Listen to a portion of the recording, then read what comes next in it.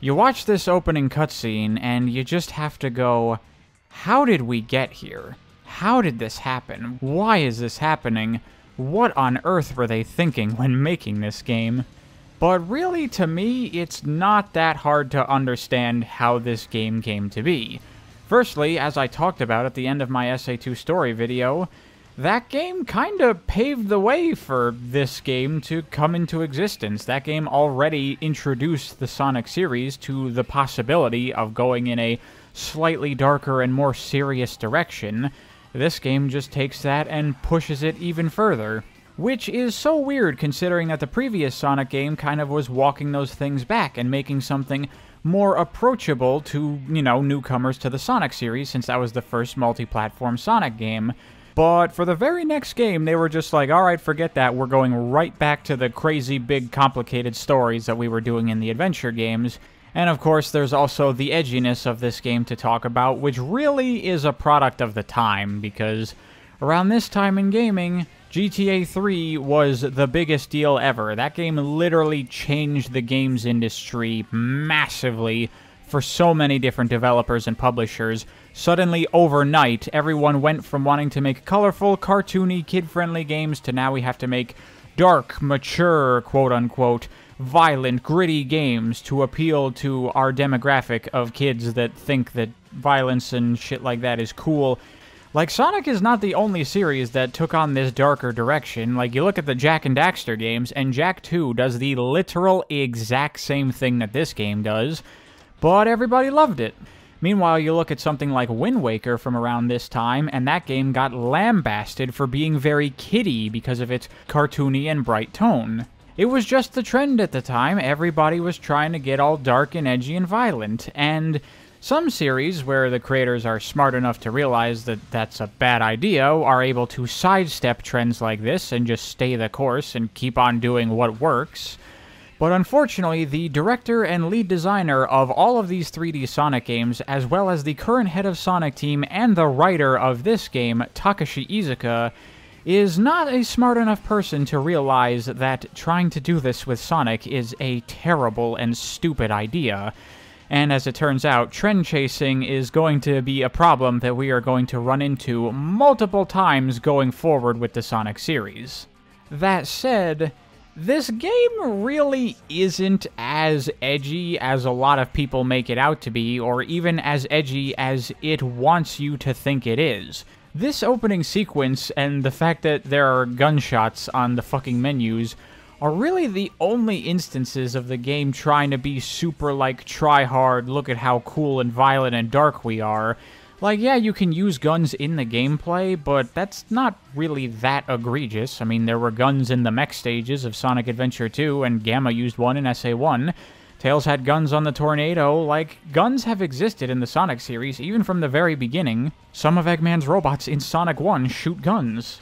It's not necessarily the existence or use of guns that's the problem, it's how the game tries to present itself as, look, we're using guns, oh, isn't that so fucking cool? And it's really not. But when you actually start playing the game, that's really not so much of a thing. You can use guns in the gameplay, but in the cutscenes, Shadow never uses guns at all.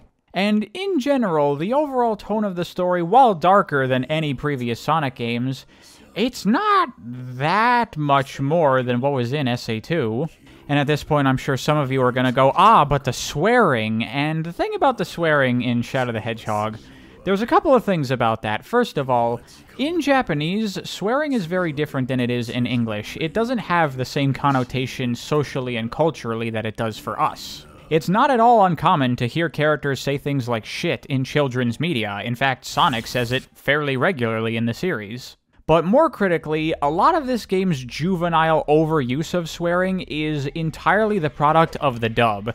This game was very poorly dubbed, with a lot of liberties taken with a lot of the stuff that has significantly changed multiple things in the story, and pretty much all of the most egregious lines in the game that people point to as why this game is so stupid are really not that bad at all in Japanese. 4つ目のカオスエメラルドはどこにあるというのだ。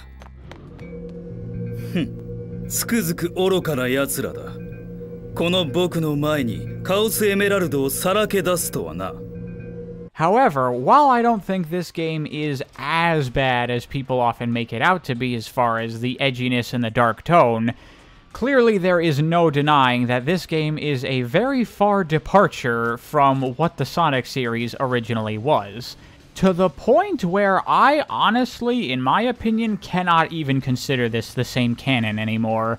I mean, the things that happen in this game, there is just no way for me to believe that this game exists in the same universe that something like Little Planet or Angel Island exist. There is just such a vast tonal dissonance that it makes it impossible for me to think of this as one coherent universe anymore. And this is something I've talked about in the adventure games, that they do things that you wouldn't really think are appropriate for Sonic, and this game just pushes that even further, where we are now doing things that, like, if you told someone that this was the sequel to Sonic 3 and Knuckles, they'd be like, what the fuck are you talking about? This is nothing like those games. But because of the Sonic Adventure games slowly changing the series over time, this doesn't seem like that insane of a jump compared to previous games. But compared to the original games, this is a totally different universe as far as I'm concerned. And by extension, Heroes also kind of ends up being that way because it directly leads into this game with Shadow's amnesia. So honestly, the way I see it, the original Sonic universe and canon basically ends with SA2, and we have basically started an entirely new continuity with this game that has similarities to the old continuity, but also has significant differences that make it impossible to be the same series anymore.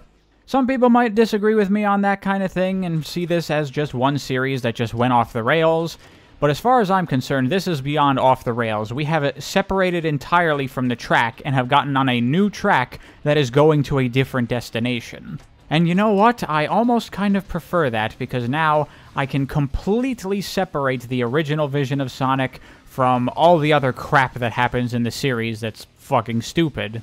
Now I can just look at this as its own thing, completely detached from the Sonic that I fell in love with in the first place, because that Sonic is fucking dead. And with this video, I'm really gonna have my work cut out for me, because I actually don't think this game's story is as bad as everybody says it is. There are some pretty decent things going on in Shadow the Hedgehog, in my opinion, and I'm gonna have to try to convince you of that. The story starts with Shadow still suffering from his amnesia from Sonic Heroes. Apparently, even after the adventure, Rouge still never explained to Shadow what his past is. All Shadow has to go on are some broken memories of the raid on the Ark 50 years ago. He doesn't even know who Maria is. A newspaper floats by and introduces us to the concept of the Black Comet, which comes around to the Earth every 50 years, and as it turns out, right now, it happens to be passing by the Earth. And then, out of fucking nowhere, an alien invasion starts in the nearby city. Okay, sure. Initially, Shadow pays this no mind until he gets a visit from a very out-there character for the Sonic series. 'Cause Satan shows up, or as he's called in this game, Black Doom.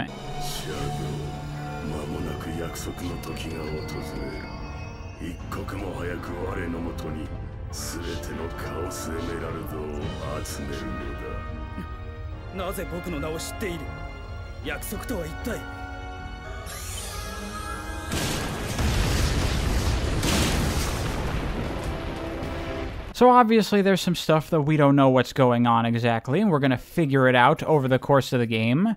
But it's a little weird how few kind of important details they don't really explicitly tell you right off the bat. They're easy enough to figure out on your own, but I'm surprised they wouldn't make it 100% clear from the very beginning of the story that the Black Comet is the thing that the alien forces arrive to the Earth in, and that Black Doom is the leader of the aliens. Not a huge deal, and they make it clear enough as you go on, but a little bit weird in my opinion.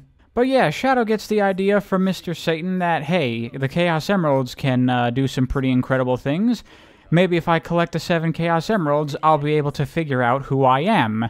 And this is one of the things that is a little bit different in the dub, because in the dub, Shadow basically just buys into what Black Doom says, and he's like, okay, I guess if you know who I am, then I'll give you the Chaos Emeralds.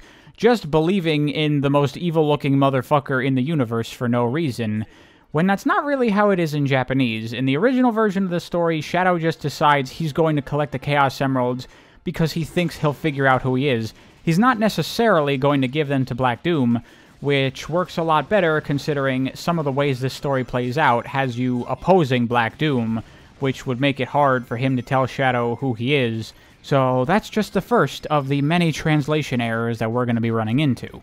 And from here is where we get into the difficulty of Shadow the Hedgehog's story, because unlike all the other previous Sonic games, with Shadow the Hedgehog having its mission-based game design and its branching game structure, it's not a clear-cut, simple A to B type of story. Because the story can branch out in many different directions, there's a whole lot of non-canon things that can happen in Shadow the Hedgehog because this game has all its different endings and the different choices that you can make to influence the direction that Shadow goes in.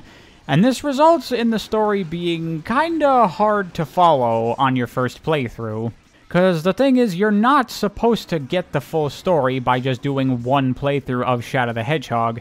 You are meant to play the game multiple times and see all of the different facets of it, and then piece it all together. This results in Shadow the Hedgehog often getting criticized for being a completely fucking mess of a story that makes absolutely no sense whatsoever. But I don't think it's as bad as people make it out to be, because when you really look at it, the way I see it, outside of Shadow himself and what choices you make with him, there's essentially 5 story threads in Shadow the Hedgehog, and if you look at the level select, there's 5 rows of levels. And if you look at this model I put together, this kind of gives you an idea of how you can follow each of the story threads.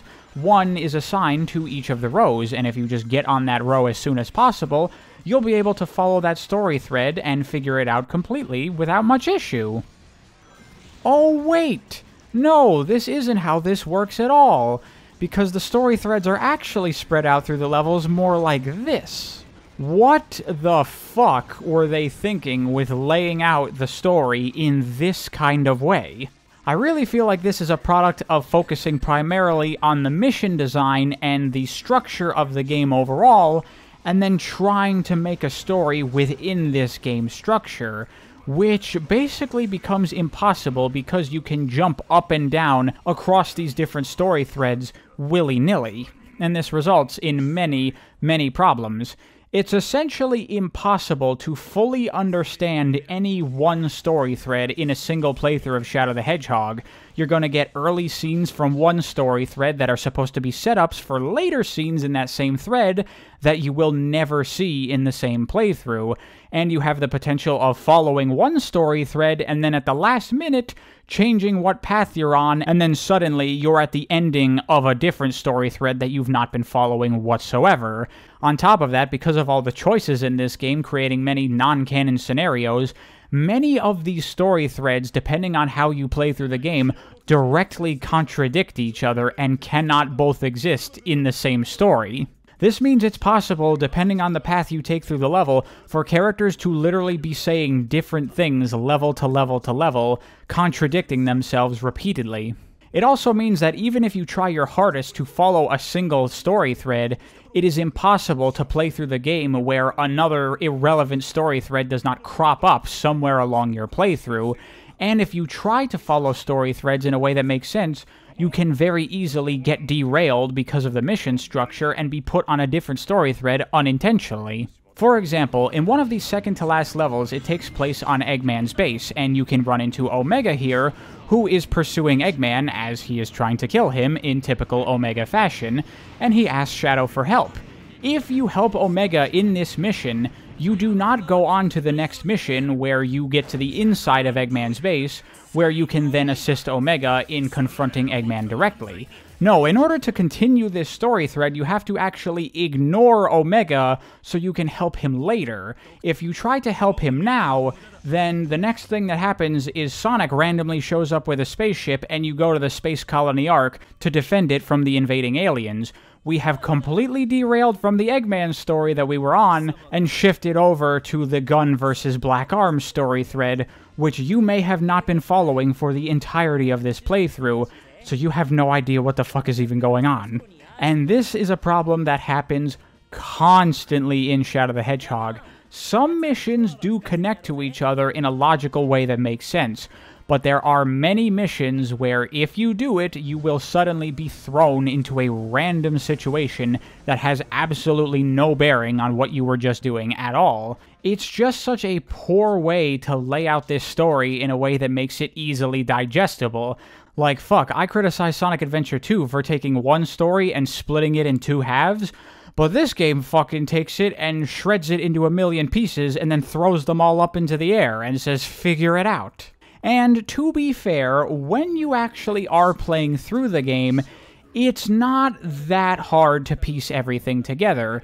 It's just that on your first playthroughs, there are going to be many things that don't make any sense, and story threads that begin and then just get completely dropped, that over time will start to get answers as you see different parts of the game. The difficulty comes in when you try to lay out all these things for a story explanation video, because holy fuck, in order to get all of this straight in my head, I had to make a fucking chart for myself to figure out what all the story threads are and how they progress.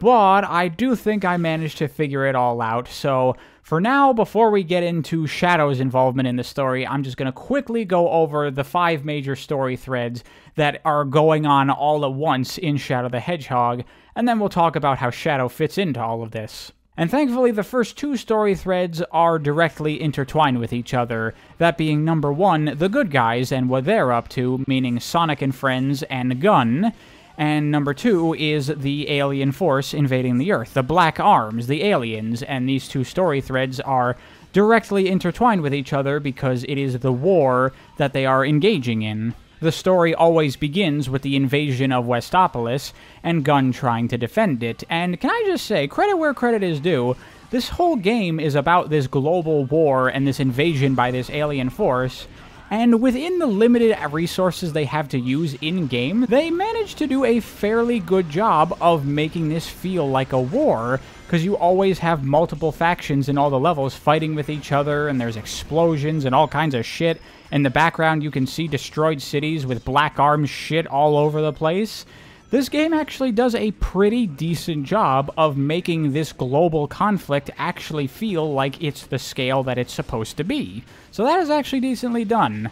By the way, one nice detail that I want to note is that during one of the Ark levels, they actually have recreated some of the level design from Sonic Adventure 2 in the Ark levels there, which I appreciate because it really does make it feel like this is the same place that it was from that game. Anyway, from Westopolis, the 2 story threads of the good guys and bad guys kind of split depending on Shadow's actions and how he influences things, but pretty much in all scenarios it eventually ends up with a conflict over the Space Colony Ark, where the Black Arms try to take it in order to gain control of the Eclipse Cannon, and the good guys go there to try to stop them, and depending on what happens there, it then escalates to a final conflict where one side will attack the other one's base. So that's the first 2 story threads, and the third story thread, I would say, is Eggman and what he's doing.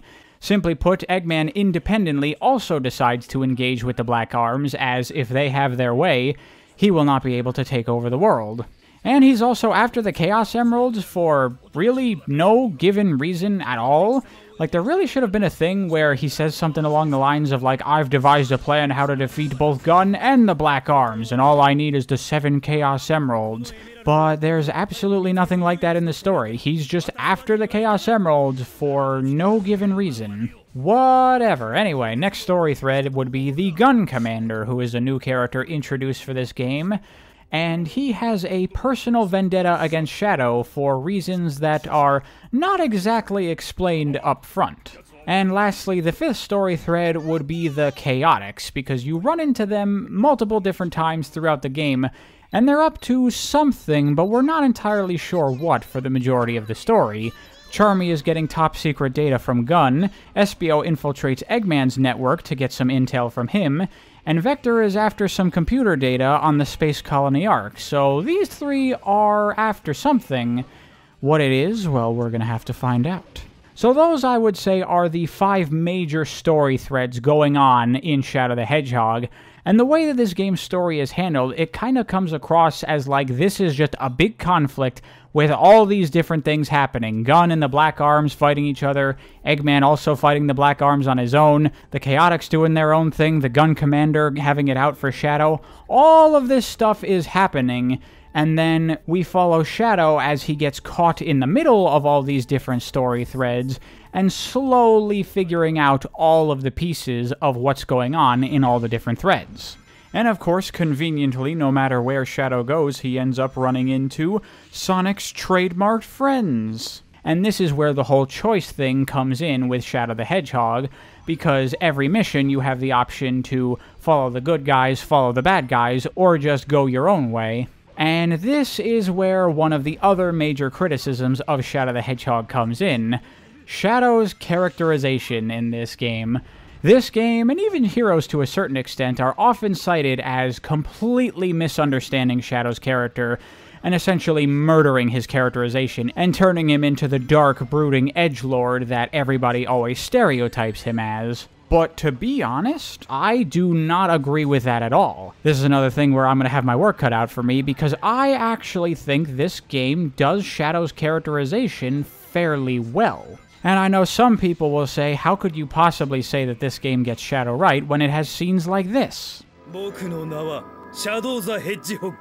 愚かな人類を裁くために生まれた天よりの使者。この奇跡の力で醜い世界を滅亡へと導く。それが僕の答え。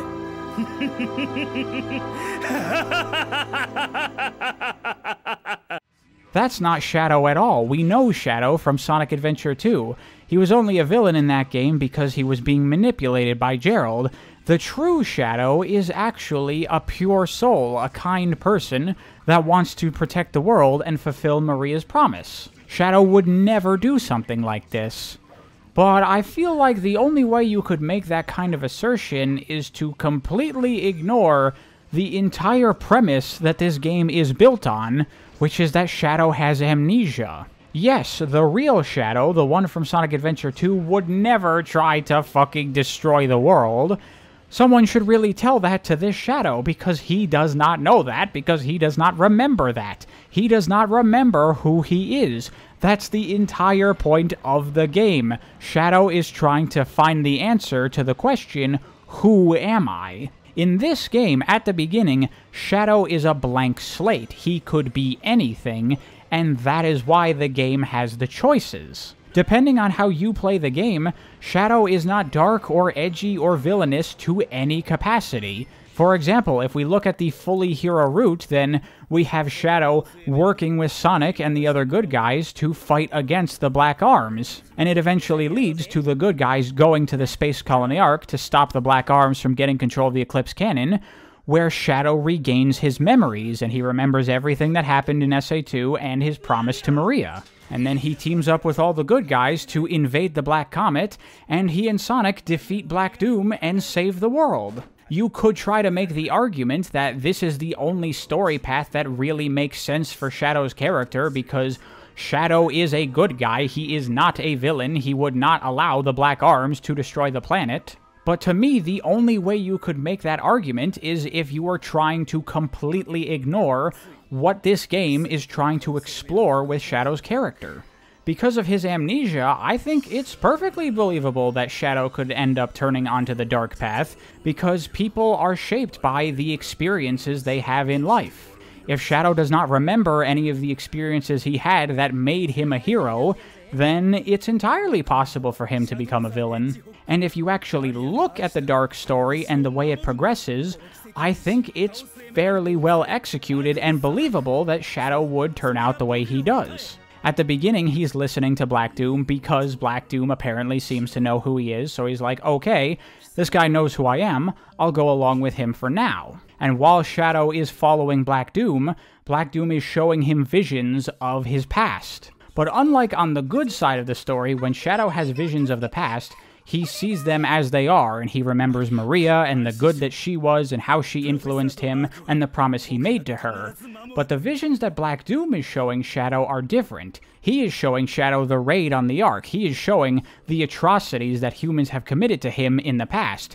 And while you play through the level, Black Doom is talking and trying to hammer it into Shadow's head. Remember the things the humans did to you. Remember what they took from you. Remember your hatred for them. So Shadow is being shown a skewed and altered version of his memories that is convincing him that humans are awful things that have committed atrocities and do not deserve to exist. Now, where have I heard that before? Another thing I need to point out when people argue that Shadow is a good guy is that Shadow was not brainwashed in Sonic Adventure 2. Gerald just altered his memories a little bit and made him believe that Maria's wish was for him to kill everyone, and he was perfectly willing to comply with that. So the possibility is entirely within Shadow's character that he could want to kill everyone on Earth. That is the point of the game. The experiences you have can shape you. The people you spend time with can influence you one direction or another and change the course of your life. In this way, I absolutely think that Shadow the Hedgehog does a pretty decent job of being true to Shadow's character, because it shows us the things that we've already seen. Shadow can be a hero, but he can also be a villain, depending on what he comes to believe about himself. And in a way, this duality kind of works pretty well for Shadow, considering one of his major things as a character is his ability to manipulate chaos energy, and as Sonic Adventure established, chaos energy can turn one's thoughts into power, both their positive thoughts and their negative thoughts, and that idea is manifested by the good and bad chaos energy meters that Shadow has. If he embraces the positive side of his character, then he gets access to his more positive chaos powers, but if he embraces the dark side of his character, then he gets the more destructive and violent chaos powers. And you know, it's not at all uncommon for Sonic to take inspiration from Star Wars, and so this whole good and evil thing, giving you access to different powers, what path is Shadow going to go down, what choice is he going to make? I think this is all stuff that is generally pretty appropriate for Shadow.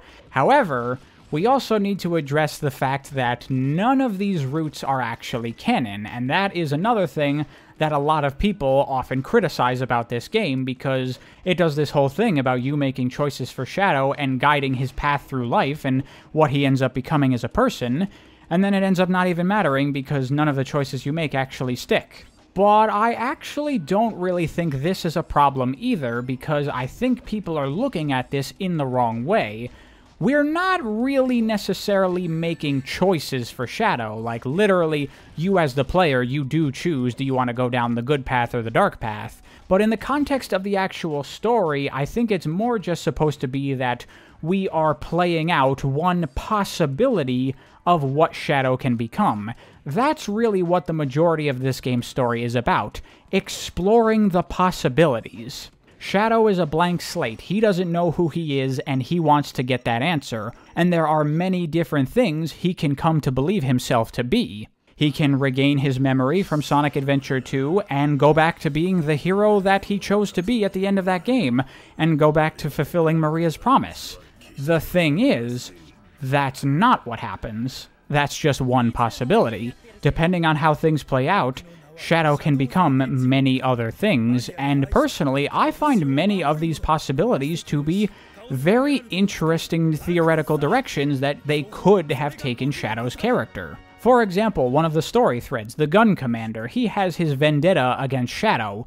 Why is that? Well, that's because Shadow can eventually learn that the Gun Commander was there on the Ark 50 years ago, and he saw Shadow get created by Professor Gerald, but he also saw that Gerald had some help in creating Shadow. Because remember, the Black Comet comes by the Earth every 50 years, and so as it turns out, Black Doom helped Gerald complete Shadow. And it's because of this that the government decides to shut down the Ark and the research that's going on there, and thus Shadow's creation is what caused the raid on the Ark that killed everyone.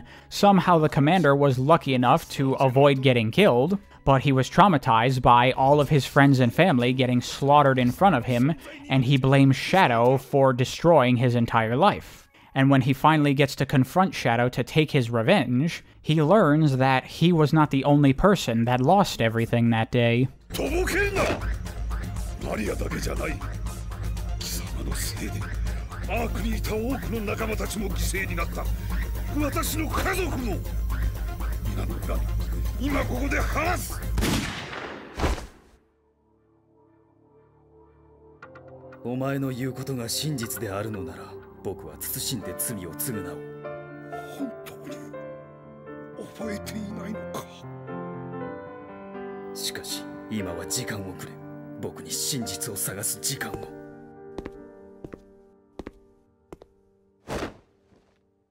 And so Shadow goes to confront Black Doom and confirm if he truly was made by Black Doom in cooperation with Gerald, to which Black Doom confirms that yes, Shadow was partially created by Black Doom, and so his creation is what is responsible for all of the deaths aboard the Ark. And so Shadow comes to the conclusion that the only thing he can do to atone for his existence is defeating Black Doom and then ending his own life, as his very existence is a sin.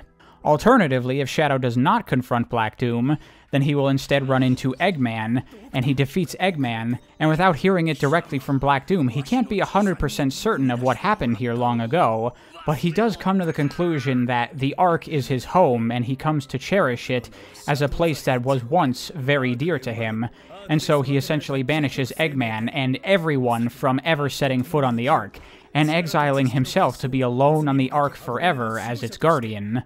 And I think that is a pretty cool idea of what to do with Shadow's character.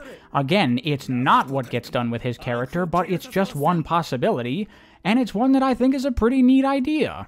Meanwhile, in another possibility, let's say that Shadow goes after Eggman, because Shadow was found in Eggman's base, so clearly Eggman must know what happened to Shadow after the events of Sonic Adventure 2, so Shadow goes after Eggman to find answers. And what he finds is the Shadow androids that were first introduced in Sonic Heroes. And that game introduced the possibility that we don't know whether or not this Shadow is the same Shadow from Sonic Adventure 2, or if it's just another one of Eggman's copies. And following along this thread, Eggman manages to convince Shadow that, yes, he is just another one of Eggman's robots that he created. Whether or not that's actually true, essentially, it does not matter. If Shadow comes to believe it, then it ends up being true for his character. And by the way, can we just stop here, because I have just one side comment to make, looking at Shadow next to the Shadow androids.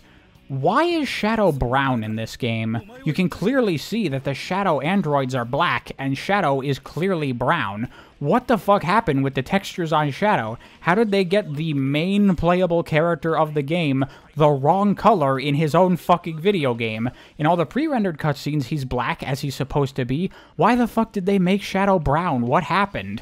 Can someone please make a mod for this game that just replaces Shadow's textures and makes him black? Because it drives me up the fucking wall. Why is Shadow brown?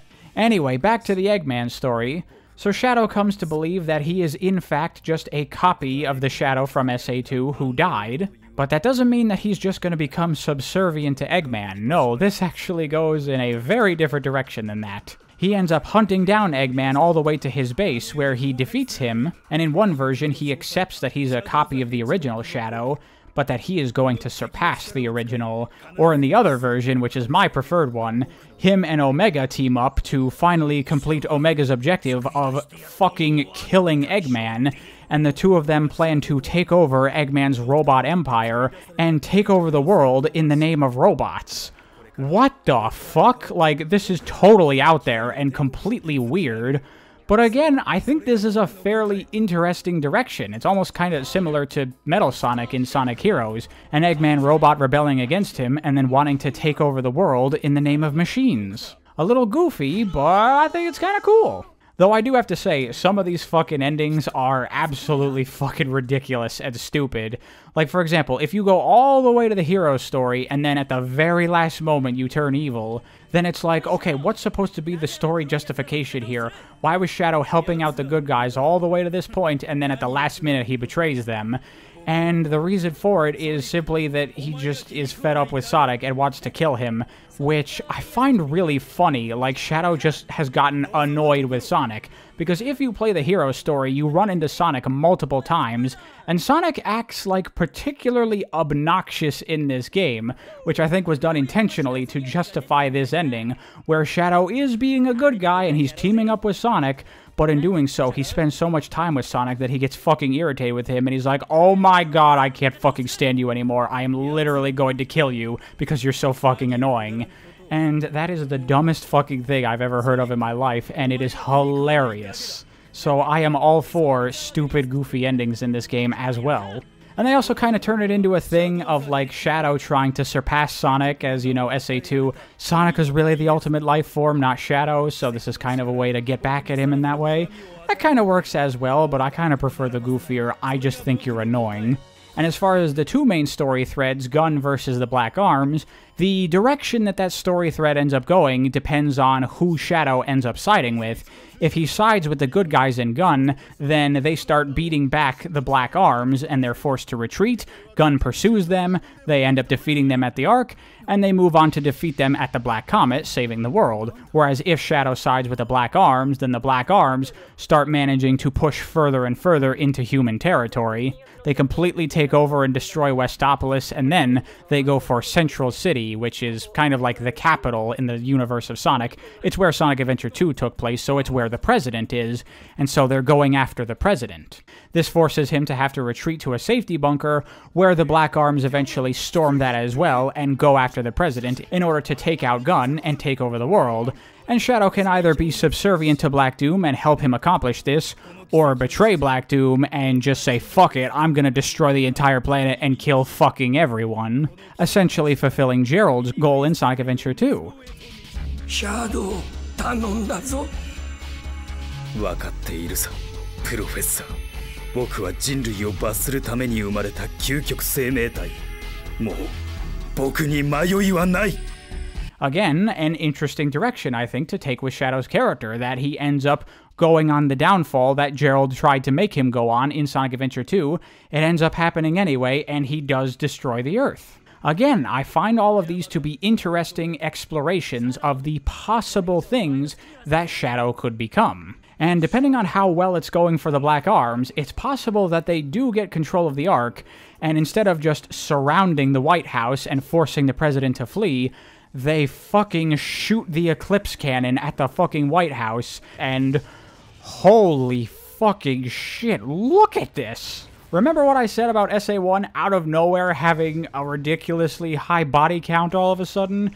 Jesus Christ, this game takes that to the next fucking level, doesn't it?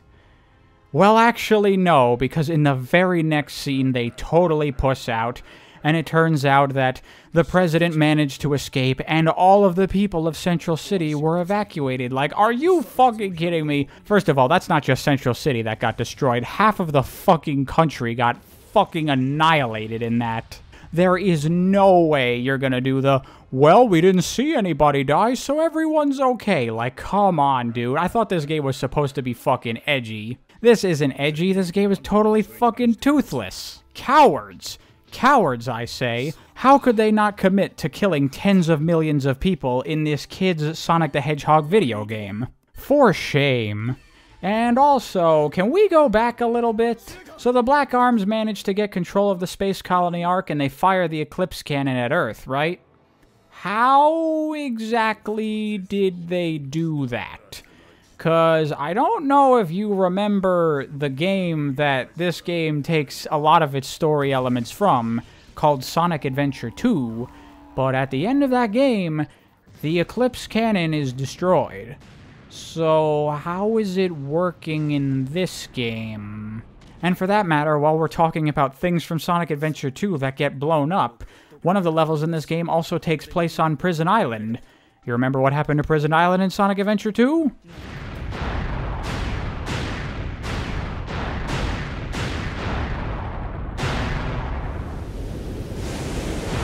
And there's another one as well. You remember the moon in Sonic Adventure 2 and how half of it gets fucking blown up? Well, there it is. Intact, like nothing ever happened. What is going on with all these inconsistencies? Is there an explanation for these things? Actually, yes, there is. The reason all these things are back to normal is because Sonic Team just doesn't give a fuck. I have gotten many comments on my previous Sonic story videos, especially Sonic Adventure 2, where when I point out things that don't make sense, plot holes and logical errors that are not properly explained in the game, I've gotten many comments explaining that there are ways that these things can make sense and they can work, and that I'm making assumptions and that's why these things don't make sense. For example, I called Eggman a hypocrite in Sonic Adventure 2 for wanting to stop Gerald from destroying the world, when 5 minutes earlier he was going to do the exact same thing by firing the Eclipse Cannon at the Earth and destroying it. Some people have pointed out that I am assuming that the Eclipse Cannon always must be fired at full power.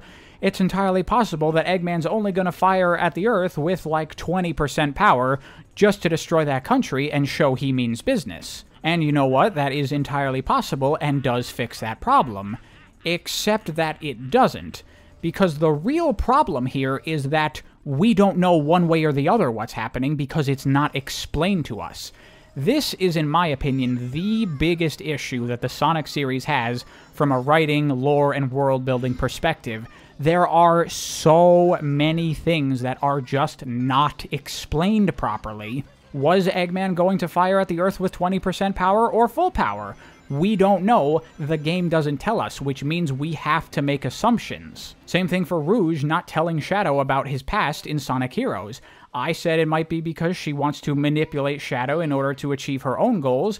Other people have suggested that she's not 100% sure whether or not this is the same Shadow that she knew during the events of Sonic Adventure 2, so she doesn't want to tell him. Very possible, but that's not the issue. When I was pointing out all of these things that don't make sense and don't have explanations, I was not trying to assert my assumptions as correct and thus the story does not make sense. I was trying to point out that because there are no explanations here, there is no reason, and so we have to make up what's going on ourselves. And inevitably, what's going to happen is people are going to come to different assumptions, and there are going to be things that contradict each other. And this is a problem that has existed in the Sonic series from the very beginning. Like in the classic games, we have the whole issue of the Chaos Emeralds being from all these different islands, and you're just like, what's going on here? Some people have theorized that in the original version of the Sonic lore, there may have actually been more than 7 Chaos Emeralds, and so all the different Chaos Emeralds that we find on all the different islands in those games are all different sets of Chaos Emeralds found on those islands. That pretty much explains that weird continuity error, but the problem is they never explicitly state that that is the case. In all of those old manuals, there's never a single instance where there's something said like, Chaos Emeralds can be found all over the world. They never say something like that. They only ever say that you can find the Chaos Emeralds here, without ever acknowledging that this is just one set of Chaos Emeralds. And so it's like, it could be that there are more than 7 Chaos Emeralds, or it could just be that they don't give a fuck and they're just retconning it or not paying attention to the continuity because they don't care. And personally, I find that to be a more believable explanation than the multiple Chaos Emeralds theory. And in the instance of Eggman firing the Eclipse Cannon at Earth, I assume he was going to fire it at full power, because earlier in the story they established that the Eclipse Cannon is capable of destroying an entire planet. Why would you even mention that if it wasn't going to become relevant to the story? Because there are so many plot holes in these games, I do not make all of my assumptions in favor of the story working. I am going to make the most logical and natural assumption based on how these games are written, and most of the time, that is incredibly carelessly. So, in Shadow the Hedgehog, why is the Eclipse Cannon no longer destroyed? You can just make a guess that, oh, well, maybe Gunn repaired it because they wanted to have it available for a defense system in case of an emergency. Whatever. You can make up any crap. But the actual explanation is that there is no explanation. It's just back to normal. Shut up. Don't think about it. Why is Prison Island back to normal? Oh, well, they rebuilt their bit. No. There is no reason. It just is. Why is the moon back to normal? Ah, this one we actually do have an official explanation for. Not in the game, of course. That would be ridiculous. No, in an interview with Takashi Iizuka, he explained that the moon turned, and so now the hole in it just no longer can be seen from the Earth. And that is the fucking dumbest thing I have ever heard in my life, and I do not buy that for a second. I am not going to let them get away with lazy fucking writing like that. No, the moon did not fucking turn, and that's why it's back to normal. The real reason the moon is back to normal is because they were like, well, what are we going to do? We're going to have a giant hole in the moon for the rest of the Sonic series? Obviously not. So how do we address that? How do we get the moon back to normal? Fuck it, we'll just ignore that. The moon's just back to normal, shut up, don't think about it. And so, as far as I'm concerned, that is the explanation. There is none, they just don't give a fuck. It's just back to normal. This carelessness and the amount of details that they just do not fucking explain in these Sonic games drives me up the fucking wall, because it would not even be difficult to explain these things. All you would need is one line of dialogue to explain a lot of these things and fix these problems, but they can't even be bothered to do that because they straight up do not give a fuck. As far as I'm concerned, at a certain point in the Sonic series, there is no longer such a thing as continuity. There is no more canon in the Sonic series, if you ask me, because they will just pick and choose what things get carried over into future games and what things don't. And I think that is fine in the context of the classic games that barely have any story at all. But once you get to these Sonic Adventure-style games that have all this story-focused and that are trying to expand the lore and the world-building of the series, the lack of consistency across so many fucking things is a major problem, in my opinion. It is the reason that to this day we still don't even know what the fuck the world of Sonic the Hedgehog looks like. The geography of the planet changes game to game, and like you look at this game and it looks like a relatively realistic and believable world. Does South Island still exist in this game? Does West Side Island? Does the Little Planet still exist? What about Sonic Heroes? Grand Metropolis is like a science fiction futuristic city. What's going on there? How can that exist at the same time as contemporary cities like what we see in the adventure games? No explanation for it. Shut up, don't think about it. That's the answer, because world building does not exist in this franchise. I mean, fuck, they can't even be consistent about whether or not humans exist in the Sonic games. It changes game to game. This has caused a lot of confusion and a lot of frustration recently in the Sonic community. Because you look at one Sonic game and there will be humans all over the place, and then in the next Sonic game, it's a world populated entirely with animal characters, and it's like humans don't even exist.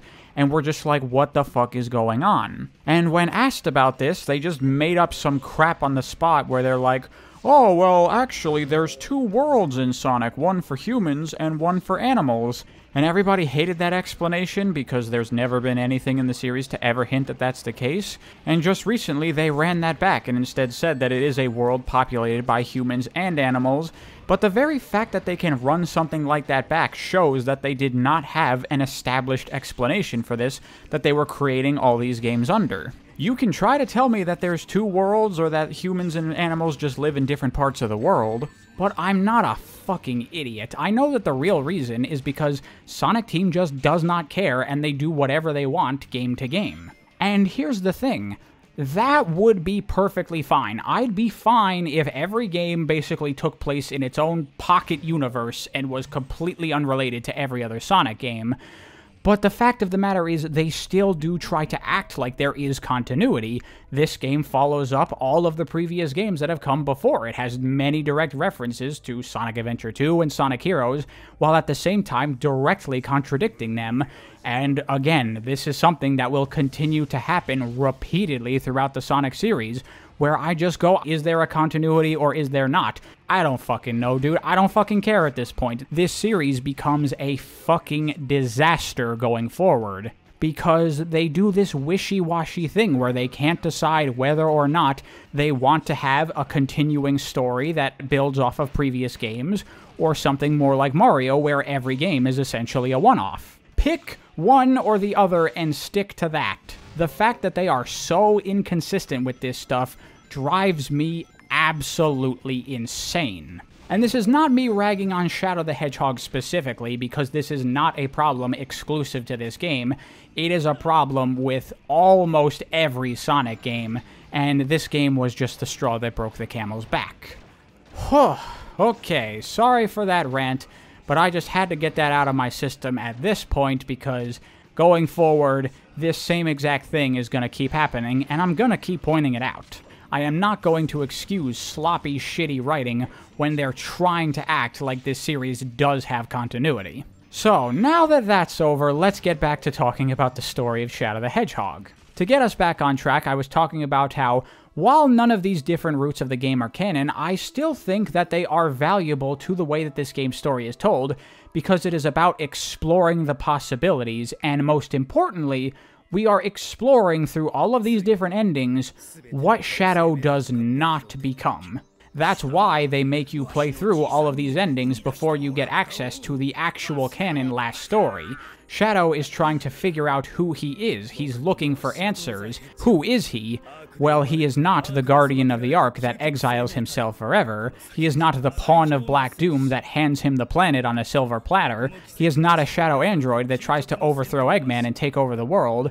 And contrary to popular belief, he is not even the Shadow that regains his memories and saves the world to fulfill Maria's promise. So if Shadow isn't any of those things, then who is he? Well, that's what we get to see in the last story. Starting the last story, it just begins with Shadow having collected the 7 Chaos Emeralds, and we don't know how he got them. Some people like to try to look at all the different routes and figure out what is the one that's most likely to be the canon route that leads directly into the last story, but the entire point is that none of them do. Shadow went through some path of some kind to get to the 7 Chaos Emeralds, and now he is going to get his real answer of who he is. How did Shadow get on the Black Comet to be here?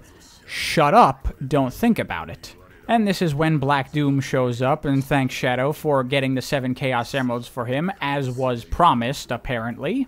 And then Sonic and his friends TM show up and are like, Shadow, you can't give him the Chaos Emeralds because he's going to try to destroy the planet. However, earlier in the story, we can hear from Black Doom that he's not actually here to destroy the Earth, he's here to save it. And you're like, huh? What's that all about? And now Black Doom does that villain thing where he just, for no reason, explains his plan to all the good guys, and they all just stand around and listen to him when they could all just be attacking him right now.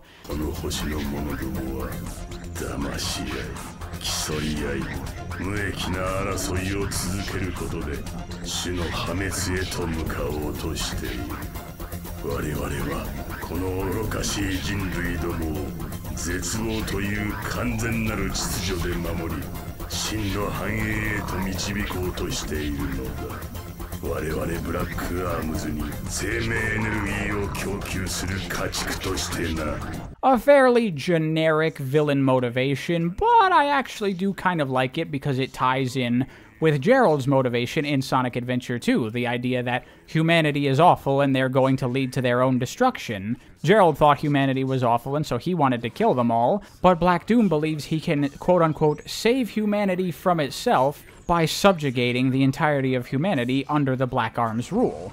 Sure, that works well enough, why not? Of course, Shadow doesn't want to go along with this plan, but Black Doom just takes the Chaos Emeralds from him and uses all 7 of them to do Chaos Control, warping the Black Comet down to the surface of the Earth. Now that the Black Arms have a proper foothold on the planet, they can easily take over. However, of course, Sonic and Friends TM are not going to allow that to happen, except for one problem.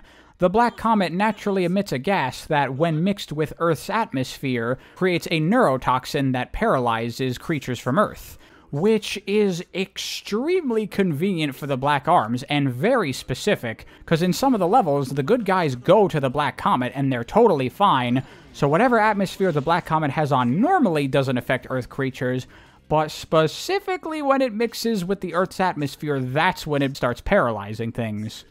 Okay, sure, I guess we can go along with it. I mean, really, it's just to make it so that no one can do anything, and so only Shadow is the one that can save the day, because as we learn in some of the stories, Shadow is part Black Arms, thus he is able to resist the neurotoxin. Which, by the way, paralysis doesn't work like this. You don't get, like, frozen like a statue. I mean, look at Tails. He's, like, balancing on one foot. How the fuck is he doing that? Whatever, it's not really a big deal. It's just a goofy thing I wanted to point out. However, it's not just Shadow's Black Arms DNA that allows him to overcome the neurotoxin. It is also because this is the moment where Shadow finds out who he really is.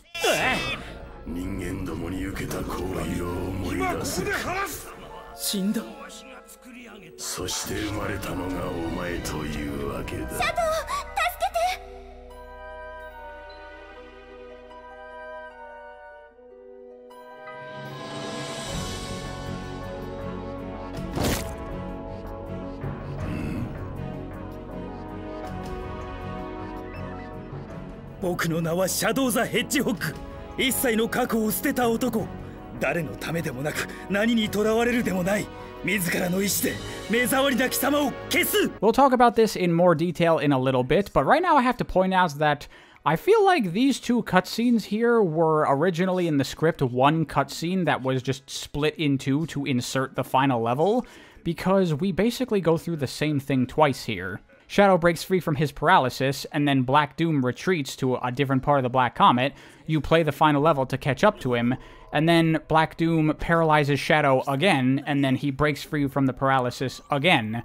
Just a guess on my part, because it really seems pointless to do this same thing twice. But essentially the gist of it is that Shadow goes to confront Black Doom, and he's doing the whole, oh, this is for the good of humanity, I want to take over and I'm evil, and Shadow's like, shut the fuck up, I'm not listening to your bullshit. But then Black Doom reveals that because Shadow has Black Arm's DNA inside him, he can mind control him, although it's not really mind control, it's just like physical body control, and he pins Shadow down in place. While Shadow is unable to move like this, we cut over to the Space Colony arc to finally get the payoff on the chaotic story thread. What is it that they've been doing this whole time, collecting all this data? What have they been working towards? Well, it was to get access to a recording from Gerald Robotnik from 50 years ago. Not the one where he condemns humanity to die, a different recording from 50 years ago. プロフェッサー。何？いつかお前にこの声が届くことを信じ、真実を語ろう。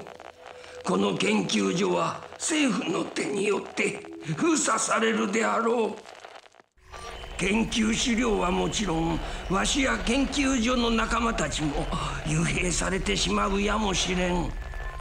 わしが犯してしまった過ちによって、あの彗星の悪魔と接触してしまったばっかりに。ジェラルド。だが聞いてくれ。奴らは50年後間違いなく再びこの星を訪れる。この星を我が物とするために、奴らの脅威に抵抗するためには、奴らの力を利用するしかなかったのじゃ。な、そういうことか。シャドウ、お前の体には唯一奴らに抵抗できる能力が宿っておる。奴らの彗星を砕くための光学兵器エクリプスキャノンも用意した。お前はわしら人類にとっての希望の光として生まれたのじゃ。この星の未来を頼む。大丈夫よおじい様。あの星は私とシャドウが守るからね、シャドウ。There is a lot to unpack here. First, let's talk about Gerald, because one of the things in Sonic Adventure 2 that I always thought was weird is that early on in the story, during a flashback, Shadow talks about how Gerald is a good man and he wants to use science to improve the lives of the people on Earth. And of course, Maria's death due to the raid on the Ark caused him to go crazy and want to condemn all of humanity. However, that doesn't explain the existence of the Eclipse Cannon. That already existed before the raid on the Ark, so why the hell was someone that was apparently trying to improve humanity with the good of science making a giant space laser that can destroy a planet? I mean, surely there are plenty of not at all evil applications for something like that, right? It's something about the SA2 story that never really made sense, but now we have an explanation for it that actually kind of works. But there is an issue here that is a similar problem to what existed for the ending of SA2, which is that some of the important story details here are not actually present in the presentation of the story. They give you enough of the details, but you do have to connect the dots on your own. Although you do need to know things from SA2's story that were not in the actual game of SA2, so that's still a problem. Because what was Gerald's motivation for taking on Project Shadow?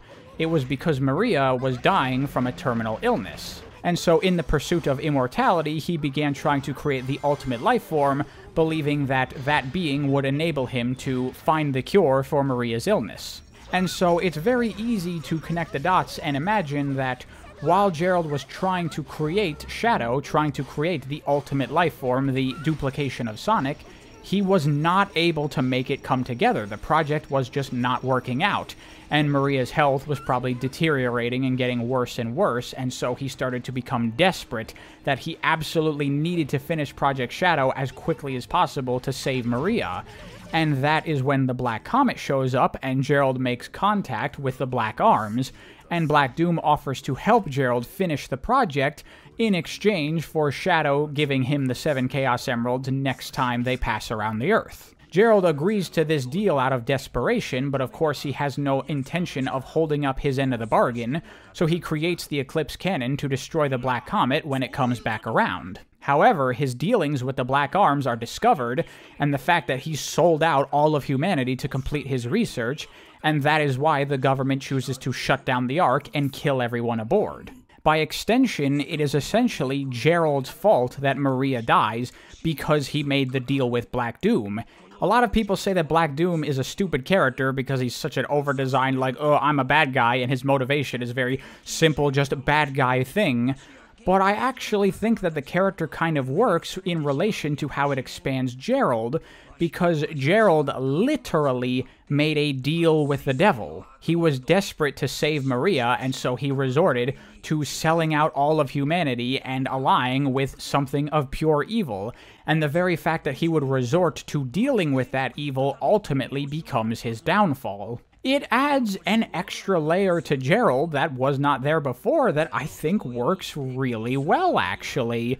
Though it does kind of undermine one of the themes of Sonic Adventure 2 a little bit, because in that game, the death of Maria is treated as a sin committed by humanity, but now this game is kind of portraying that as Gerald's sin. So in a way, it kind of turns into like Gerald deflecting the blame from himself to humanity, kind of muddling what SA2 was going for. But in terms of what this game is going for, I think it's a pretty cool idea, actually. And also another detail I just want to point out is Shadow's appearance, you know, black with the red stripes. This game essentially retcons the reason he looks like that to be because of his Black Arms DNA, because if you look at the Black Arms creatures, they are dark and they have those red patterns on them, and so Shadow being a mimic of Sonic with Black Arms DNA, he ends up looking the way he does. Kind of a cool idea. Makes you think that if Shadow was able to be completed without the Black Arms, he would look a lot more like Sonic, like he was originally intended to. Kinda cool. Also, the fact that Black Doom can do Chaos Control makes me think that that might be the thing that Gerald needed the Black Arms DNA for in the first place. He could not figure out how to make a creature that could manipulate the power of the Chaos Emeralds, but Black Arms can do that, so he needed Black Arms DNA. Not that I'm saying I think Sonic is a Black Arms or anything like that, just, you know, Sonic, for whatever reason, he's just special and he can Chaos Control, and in order to recreate that effect artificially, Gerald had to resort to some extraterrestrial means.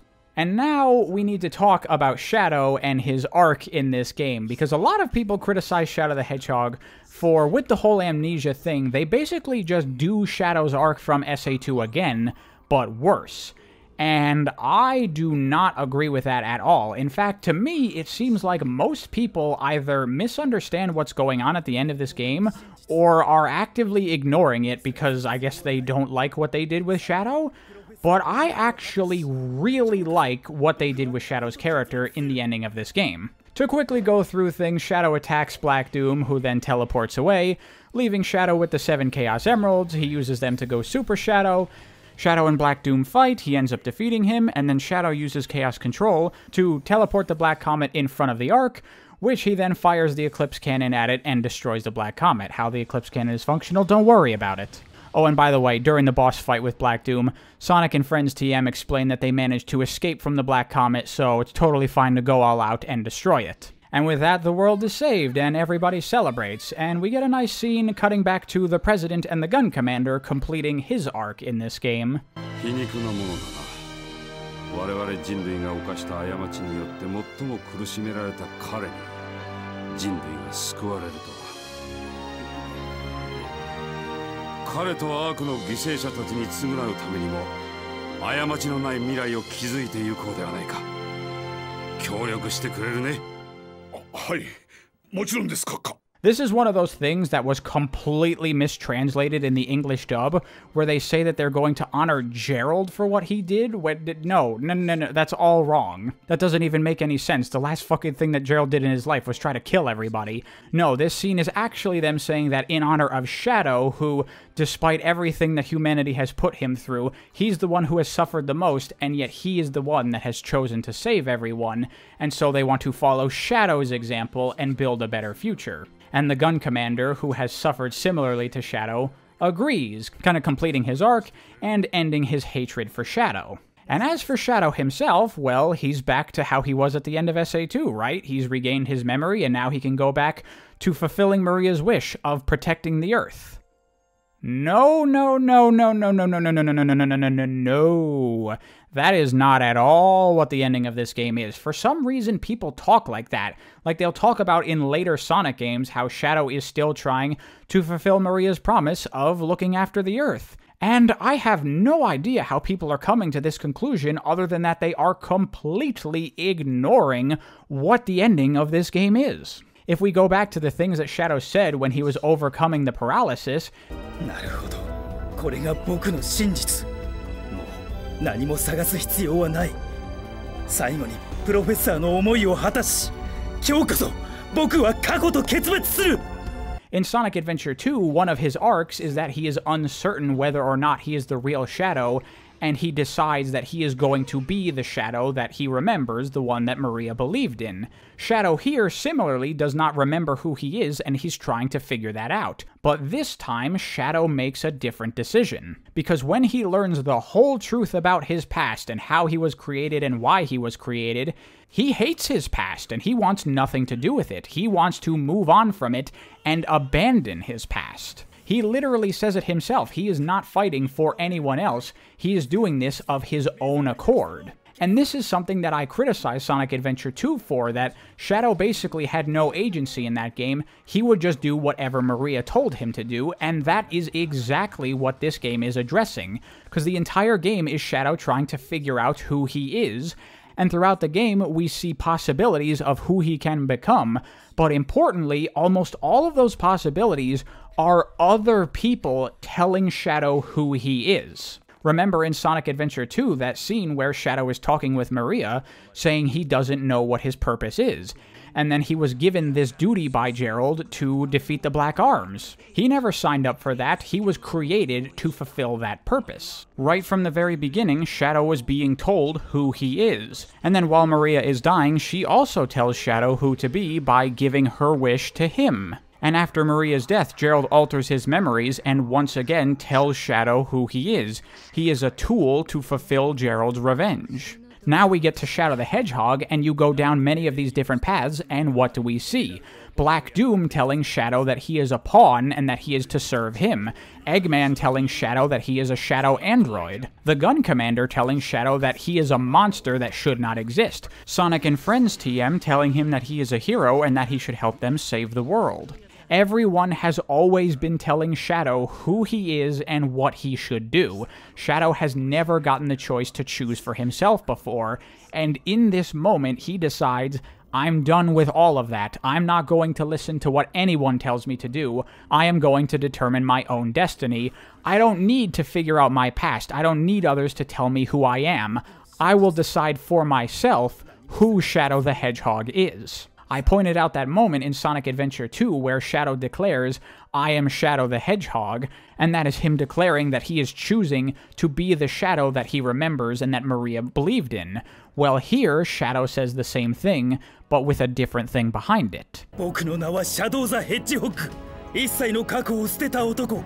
Shadow is not defeating Black Doom here because Gerald told him to. Shadow is defeating Black Doom here because he hates his past and he wants nothing to do with it anymore. He is doing this to bury the last remnants of the Shadow that existed 50 years ago. He wants to erase his past. He does not want the past deciding who he is. He wants to decide for himself. And so he has one final thing he needs to put to rest before he can truly move on from the Shadow that existed 50 years ago. And this leads to what is actually my favorite super transformation sequence in the series thus far, because listen to the music.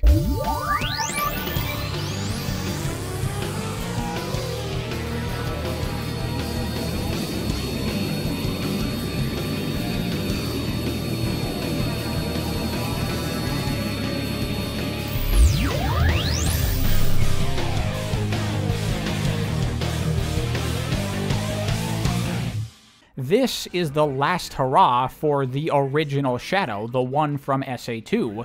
Once Shadow defeats Black Doom and destroys the Black Comet, that's it. He has successfully erased his past. They never even really make it clear whether or not Shadow regains his memory. There's nothing in the last story to indicate that Shadow actually remembers what happened in SA2 and on the Ark 50 years ago. He just gets told what happens.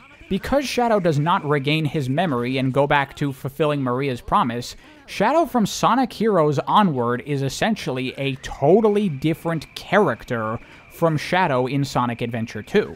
And I actually really like this, because I complained about how bringing Shadow back undermines his sacrifice from SA2. But we actually don't. The Shadow from SA2 is still dead. The Shadow that chose to believe in the memories he had and believe in Maria, he's still gone. We now have this new Shadow that wants nothing to do with any of that, and by eliminating the remnants of the old Shadow's existence, he has separated himself completely from the original Shadow. And somehow people completely miss this, and I really cannot see why, because look at the ending of the game.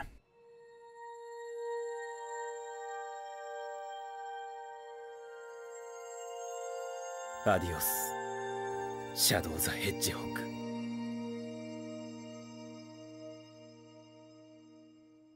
Not only does he throw away a photo of Maria and Gerald, who were once the people that Shadow cared most about in the entire world, but what he says, "Adios, Shadow the Hedgehog," that is something that people say to Shadow when they are never going to see him again. This is Shadow saying that he is a different person than the Shadow that used to exist, and the Shadow that used to exist is now truly gone.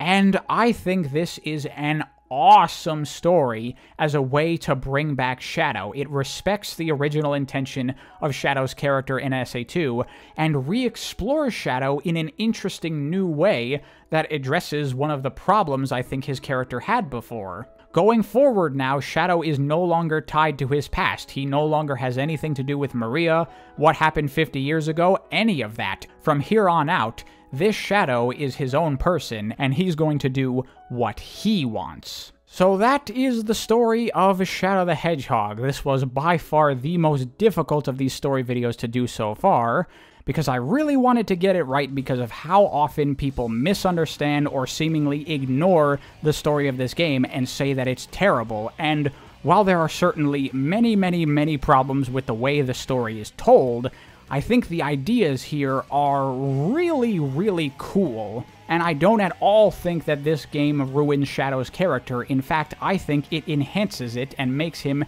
even more interesting and layered. I honestly think this was like the best possible thing they could have done with Shadow's character, and I hope I've managed to convince you of the same. Before I go, one last thing I want to touch on is probably the worst example of English dubbing I have ever seen in my entire life. Because at the end, Shadow says, "Adios, Shadow the Hedgehog," and that's obviously a callback to Sonic Adventure 2. But in that game, in English, for the dub, they changed it to "Sayonara, Shadow the Hedgehog," which is fine, whatever, it gets the same idea across. But what matters is that when they were translating Shadow the Hedgehog in English, whoever was doing the initial translation knew that this was a callback, and so he wanted to make it consistent with what they did in the previous English dub, so in their translation they wrote, "Sayonara, Shadow the Hedgehog," and then I can only assume that whoever was doing the next pass of the translation or editing it or whatever, they saw Sayonara written there and was like, "Oh, they forgot to translate that, let me fix that."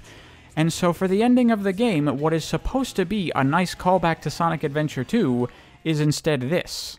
Goodbye forever, Shadow the Hedgehog. Call me a weeaboo all you want for going with the Japanese versions of all these games, but at least the fucking story is told correctly this way, Jesus Christ. Thank you for watching, hope you enjoyed, I'll see you next time.